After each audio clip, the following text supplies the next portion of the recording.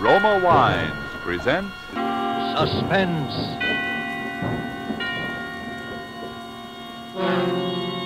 Roma Wines, made in California for enjoyment throughout the world. Salud. Your health, senor.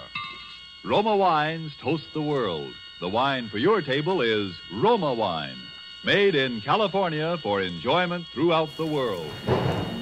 This is the man in black, here for the Roma Wine Company of Fresno, California, to introduce this weekly half hour of Suspense. Tonight from Hollywood, Roma Wines bring you Miss Michelle Morgan, Mr. Philip Dorn, and Mr. George Coulouris in a suspense play dealing with a painting of a beautiful woman, and with a lover, and a husband, and with an assassination for which only the death of one of these three could atone. And so with Portrait Without a Face, and with the performances of Michelle Morgan as Colette, of Philip Dorn as the artist Paul Degel, and of George Coulouris as Charles Garveau, we again hope to keep you in suspense.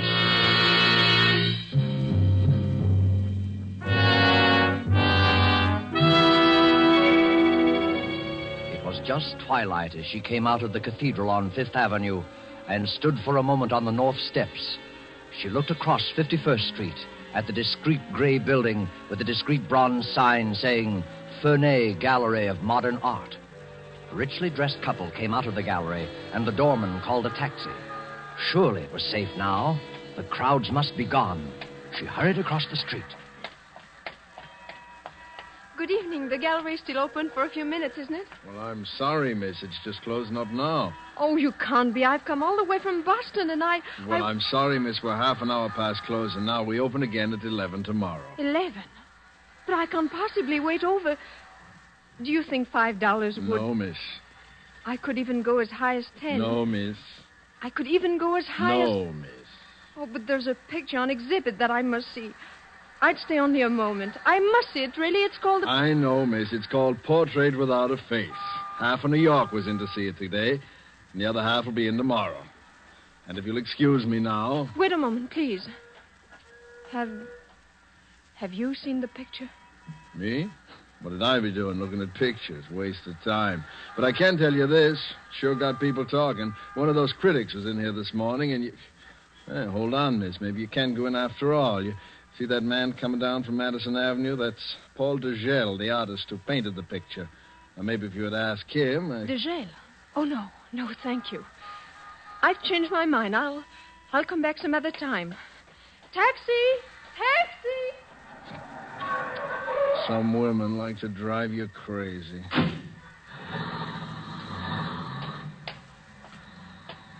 Evening, Mr. Degel. Hello, John. How are you? Thank you, fine. Is the exhibit driving people away? That woman seemed to be in an awful hurry. Huh? She was trying to get in, sir. In fact, she offered me $5 What? She offered me $5 if I'd let her in, and then she raised it to 10. And Wait. She offered you money? Did she want to see Portrait Without a Face? That and nothing else, sir. She was pretty insistent about it, too. She must have known about your work in France, Mr. Degel. Had quite a foreign accent. Foreign accent, you said. John, is Mr. Ferney in? Well, yes, sir, he is. He's in the back. There's some men with him. Good. I want to see those men. I want to see them immediately.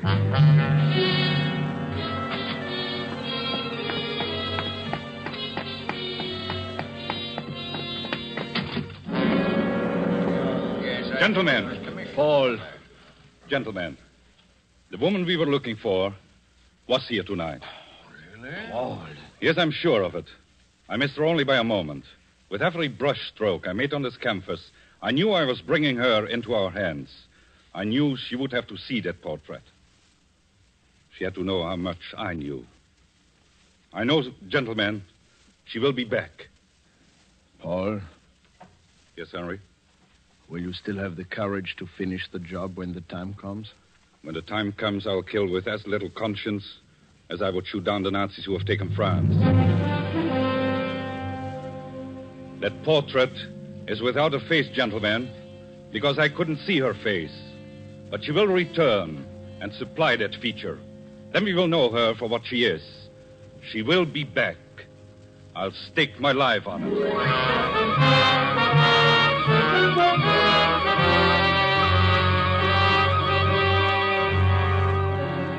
Tonight, for Suspense, Roma Wines bring you as stars Michelle Morgan and Philip Dorn with George Coulouris.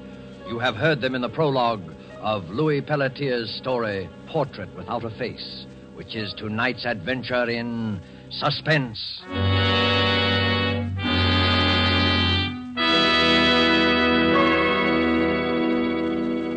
During this intermission of tonight's suspense drama presented by Roma Wines, let us picture a scene in the fashionable restaurant El Patio in Havana, Cuba. From the next table, we hear a Cuban judge of fine wines describe in glowing terms the wonderful climate and soil of our own California. When his American guest points out that his Cuban host has never been to the United States, the Cuban answers, "It is true, I've never visited your California, but from only such perfect wine country could come sherry of such superb quality as we have enjoyed, Roma California sherry." Yes, by their example, wine connoisseurs of many other lands tell you that in Roma wines are all the great qualities that must be present in a wine for great enjoyment. It's for this reason these wine experts of other lands import Roma wines from great distances to be enjoyed as a rare luxury. But for you, this luxury of other lands becomes a daily pleasure, because you can enjoy any of Roma wine's many different, taste-appealing wine types without additional charge for import duties and expensive shipment from great distance. These two great Roma wine features, superb quality and small cost, have made Roma wines America's largest selling wines. Why put off another day your enjoyment of this splendid quality, such thrilling taste appeal? I'll spell out the name for you. R-O-M-A, Roma Wines, made in California for enjoyment throughout the world. And now it is with pleasure that we bring back to our soundstage Michelle Morgan, Philip Dorn, and George Coulouris in Portrait Without a Face, a tale well calculated to keep you in suspense.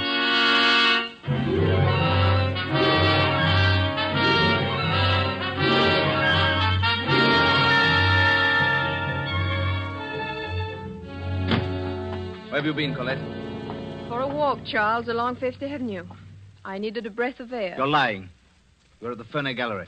Then I'm lying. I was at the Ferney Gallery. You fool. I told you that they'd kill you once they're sure. Yes, you told me, Charles. I'm going to bed. Did you see the picture?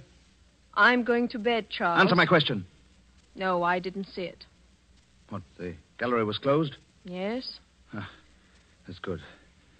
Good. Well, drink? No, thank you. You don't mind if I do. I haven't minded what you do since the second week of our marriage, Charles. Really? Oh, that distresses me. Well, Colette, Yes? before you go to bed, there's something here I want you to read. What is it, Charles? This art magazine, my dear, that just came on the newsstands today contains a charming series of reviews of the exhibit at the Ferney Gallery. René Lautrec, the French critic, has done a little piece on the picture that you're so anxious to see. He heads his review, The Murderess. Read it. Please, Read Charles. it. It'll satisfy your curiosity once and for all. Begin here. This portrait. This portrait without a face is no ordinary canvas. This is a portrait of a crime etched on the mind of a man who must have been there to see it happen. One cannot describe the portrait in words, only in action. This way. The artist is sitting in a darkened room, resting from the noise of a party upstairs in the big house. Yes, the reception for General Vauban, Paris, 1939. Go on. The artist is resting in the darkened room. Suddenly there are two shots. The sliding doors to the library open. Standing in the doorway is the silhouette of a woman in evening dress. Charles, I Give it can't... to me. The woman's back is towards the artist. He doesn't see her face. At the woman's feet is a hand outstretched. The hand of a dead man. Who is the man, Colette? Vauban. General Vauban's dead. All this happens in an instant. The picture is photographed on the brain of the artist. A woman in evening dress standing in a doorway, her back turned. That is, Portrait Without a Face. Colette, it's time to move boldly. Paul Degel will have to be put out of the way now. He knows enough to be dangerous. I suppose it's somewhat of a pity to eliminate such a promising young artist. He might have gone places. However, tomorrow morning, you will telephone Paul Degel at his apartment. You will tell him you saw his name in the art magazine. You will ask him where he's been all these years. You will say that you must see him. Your voice, and it will tremble just a little, will convey a message he's been waiting to hear all these years. You love him. After all these years, you still love him.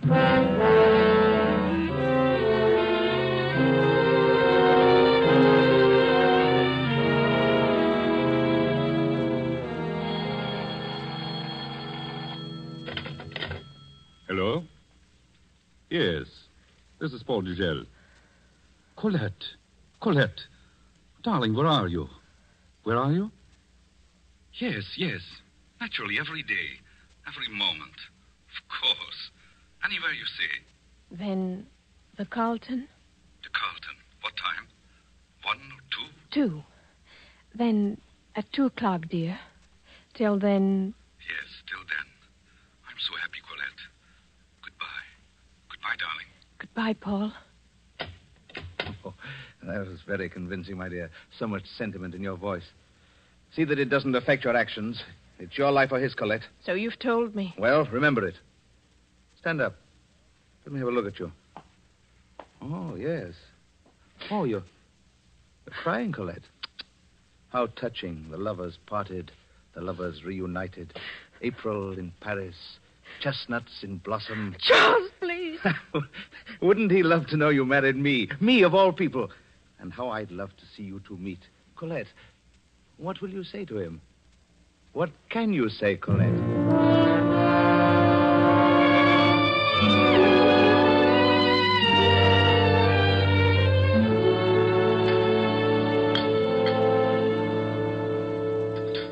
What can I say, Paul? Nothing for a moment. Just let me look at you. With Monsieur Odenau? No, not yet. Not just yet.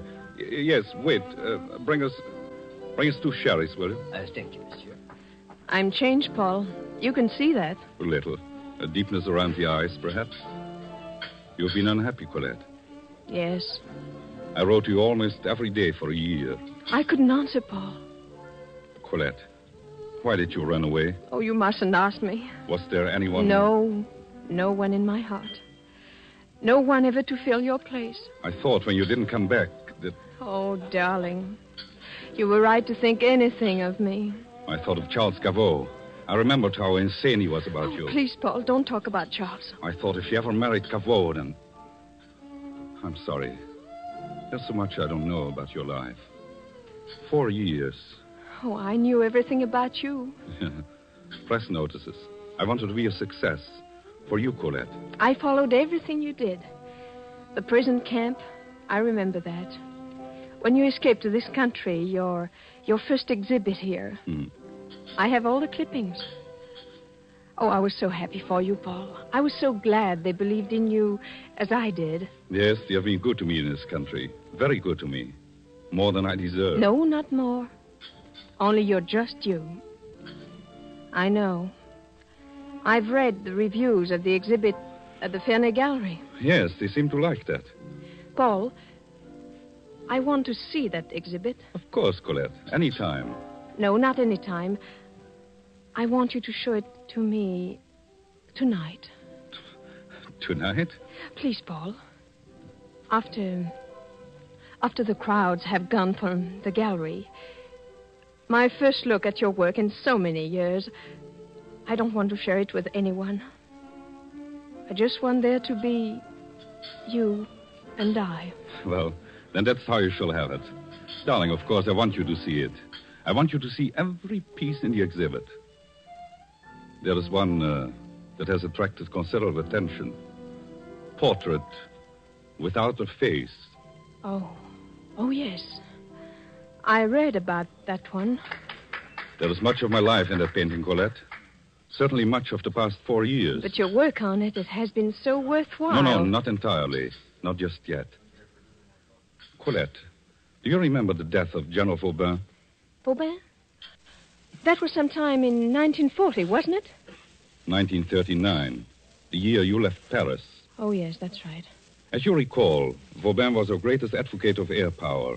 There were people in Paris who hated Vauban and wanted him out of the way. Your friend Charles Gaveau and his newspapers were the general's bitterest enemies. And do you know a curious thing, Colette? What, Paul?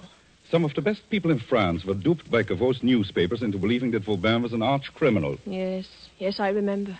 Briefly, some deluded woman fancied herself a modern Joan of Arc and killed Vauban, thinking she was saving her country. A woman? But they say the crime was never solved. It wasn't, but it will be, I think, very soon. Yes, I'm sure that... Forgive me, darling. I hadn't meant to burden you with this. Oh, it is yourself you must not burden, Paul. You have given this matter much of your life. Much of your thought, haven't you? All of my thought, Colette. When I wasn't thinking of you. Or painting. Painting? When I was painting, I thought of you most. I think that in every picture there was something of you. Sometimes the light in your hair. Sometimes the way you hold your hand. Even in Portrait Without a Face? Is there something of me in that one? In that one? 2 sherries, monsieur. Oh, yes, thank you. Yes, Colette. I think that even in that one there's something of you. And it's very strange because you... Well, anyway, tonight you'll see for yourself. To you, darling. To our reunion, Paul?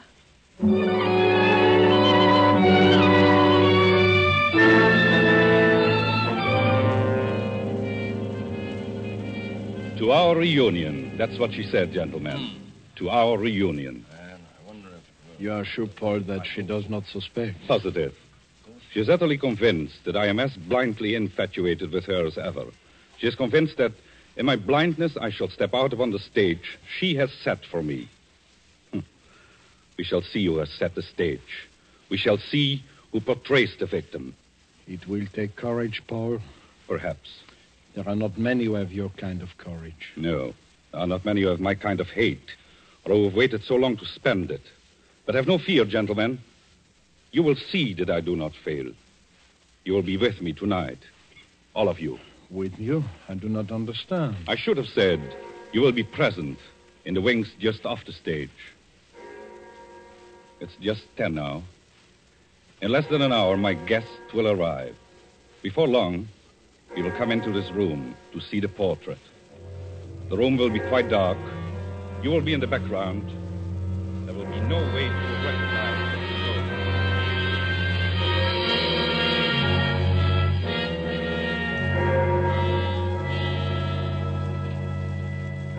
You haven't much time. Are you ready? Yes. Wait, which purse are you carrying? That black one on the table. Hand it to me. Good. Just the right size. Oh, don't look so wide-eyed and innocent. You've seen a pistol loaded before? Charles, Colette? couldn't we? Perhaps it would be best for me to have a look in on you and Degel this evening. Oh, please, Charles. How do I know that you'll do what you're told? You said it was his life or mine. But you're a sentimental fool. You might... I'll do what I'm told. Very well. Remember, I'll be waiting across the street on the cathedral steps. I'll give you till 11 o'clock. If you're not out at 11... I'll be out. Yes. Yes, you'd better be. Ready to fire. Here's your purse. The pistol, you see? On top. Watch out when you pay the cab fare. Yes, Charles. I'll be waiting for you on the cathedral steps. And you have till 11 o'clock.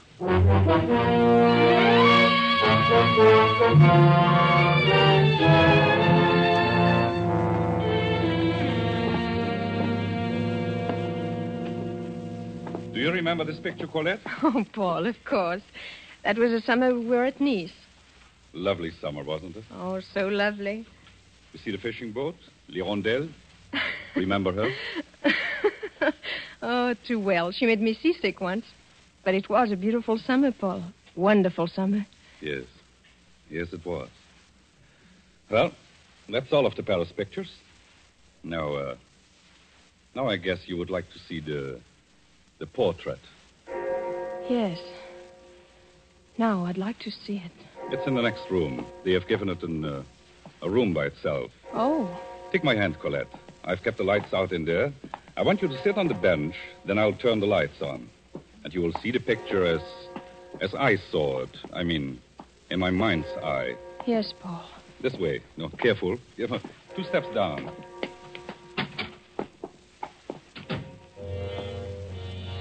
You are trembling, Colette. I've always been afraid of the dark. Here's the bench. Sit here. No. Sit here. You're in front of the picture now. I'm going to turn on the light. Hurry, Paul. I don't like this. I just want to give you the full effect of it. Are you watching? Straight ahead. Yes, Paul. So, may I present then my portrait without a face? Oh, Paul! Oh, Paul. I thought you would find it effective. Now we'll put aside pretense. You know who that woman is. She's Colette, standing in the doorway of General Vauban's library. The hand of the dead man at her feet is the hand of General Vauban, my friend.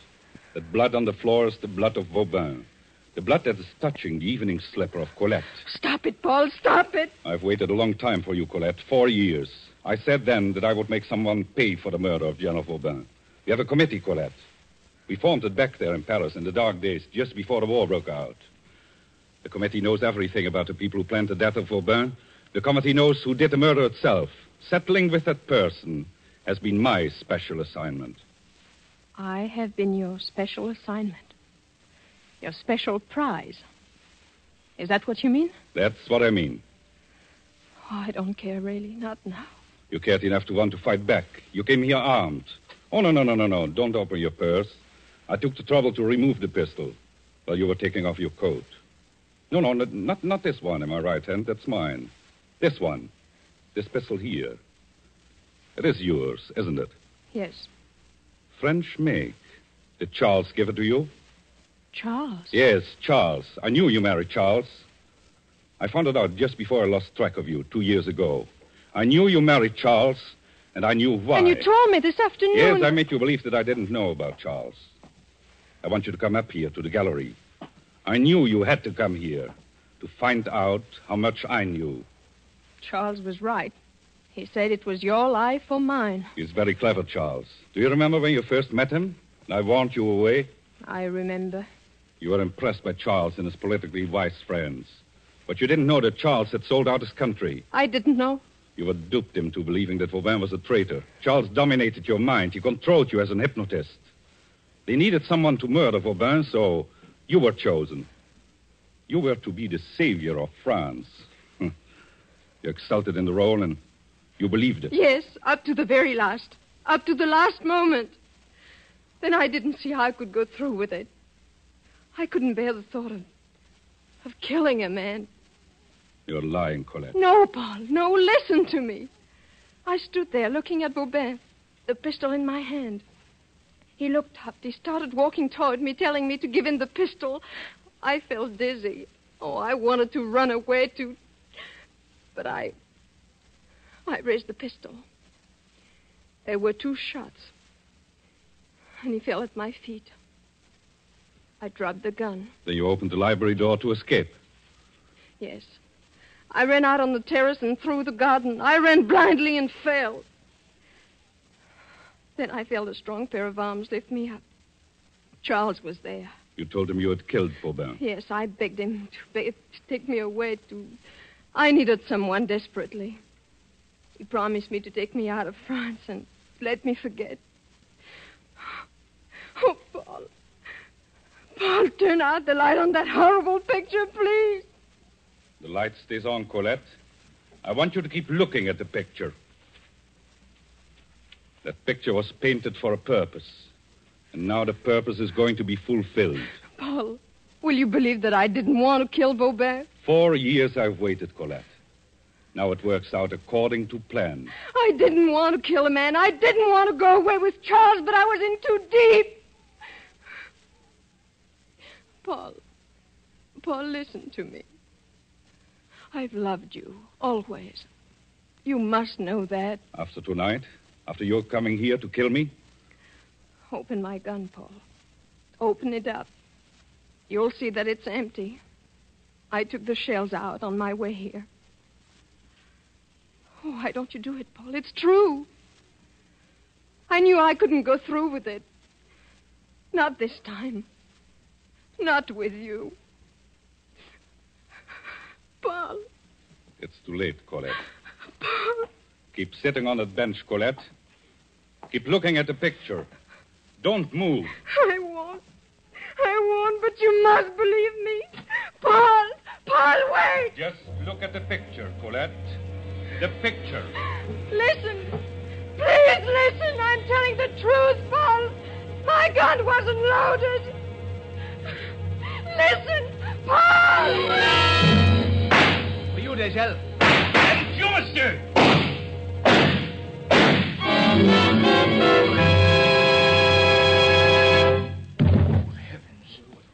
He's all right. Paul, are you all right? Oh. Yes. I'm all right, gentlemen. Gentlemen, may I present the late Monsieur Charles Gaveau. 4 years. 4 years of painting and planning and waiting. Paul, take me out of here. Yes, darling. Colette, I'm sorry I had to do this to you. It was the only way to find him.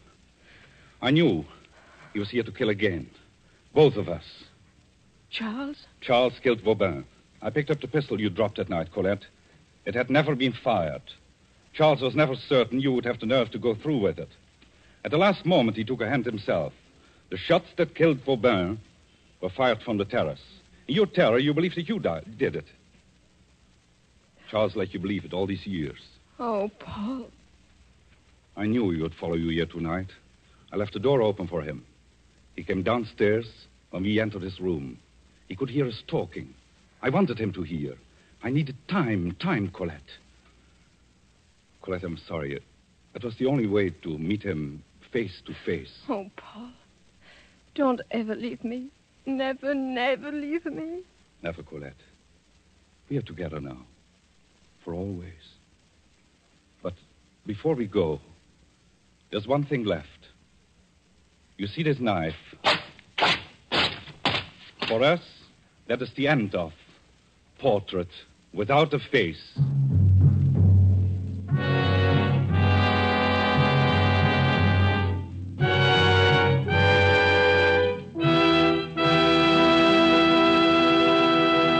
And so closes Portrait Without a Face, starring Michelle Morgan, Philip Dorn, and George Coulouris. Tonight's tale of Suspense. Miss Morgan is currently being seen in Warner Brothers' Passage to Marseille. Mr. Dorn appeared through the courtesy of Metro-Goldwyn-Mayer, producers of Madame Curie. You know, if we could bring to this microphone a man typical of all Roma wine dealers, this is what he might tell you. I sell a lot of the good Roma wines. They are, you know, America's largest selling wines. My Roma wine customers, I've noticed, are sociable people who enjoy entertaining friends. Talking with me, they give a lot of credit for the success of their entertaining to the enjoyable Roma wines they serve. They're thrifty people, too, these buyers of Roma wines. What else could offer so much enjoyment for so little cost? Only pennies a glass by actual check. Now, that doesn't leave much for me to add, except this, perhaps.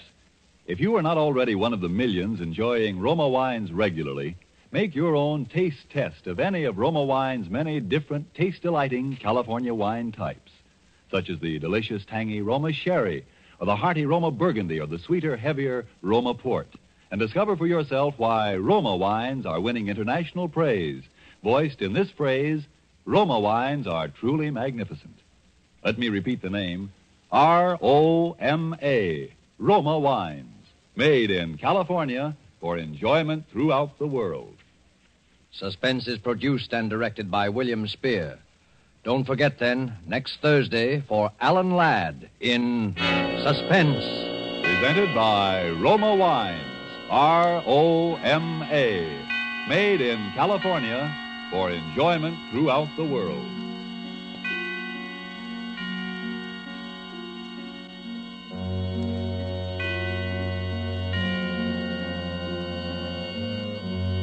This is CBS, the Columbia Broadcasting System.